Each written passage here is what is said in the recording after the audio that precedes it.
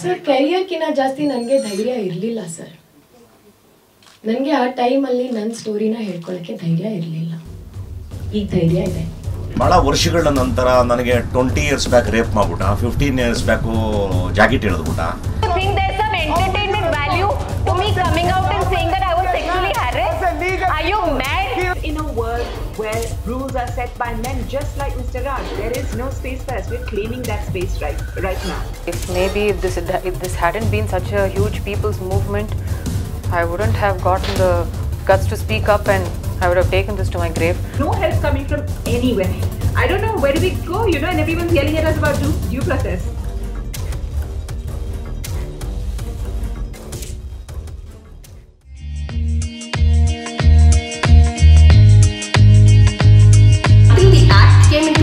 There was not enough teeth because Vishaka guidelines were after all guidelines, right? There was no consequence of what would happen if you did not have a policy in place, if you did not have the ICC in place. What happens?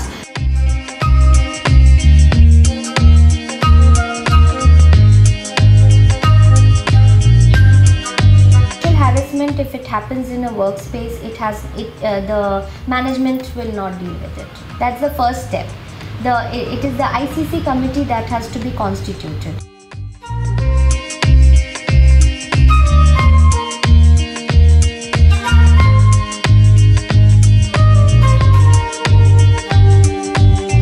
Members of the ICC, there is more representation of women in the committee than men, but there has to be a man in the committee for sure, amongst the staff. And there is one person who leads the committee. So, and there is one person from the NGO. So, it is very important to have these regular meetings. So, since 2013, things have changed. That there is, more awareness because there's a fine that may be levied if you are found to be non-compliant. Your business license may be cancelled. So, they've tried to put more teeth into the law.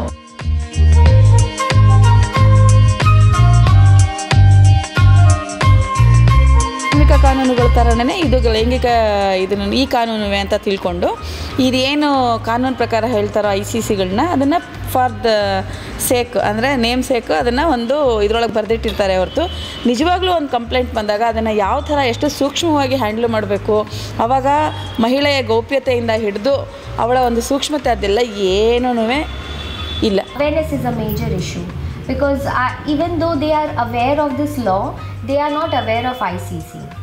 I have actually had some organizations, when I've talked to them, say, quite ridiculous things like, a policy is going to be 10-12 pages, you're going to charge me X amount of money to do that.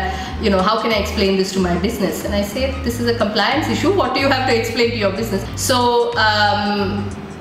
I don't see it as an awareness issue. I think that there is an awareness, but there has been some amount of, let's see, if it happens.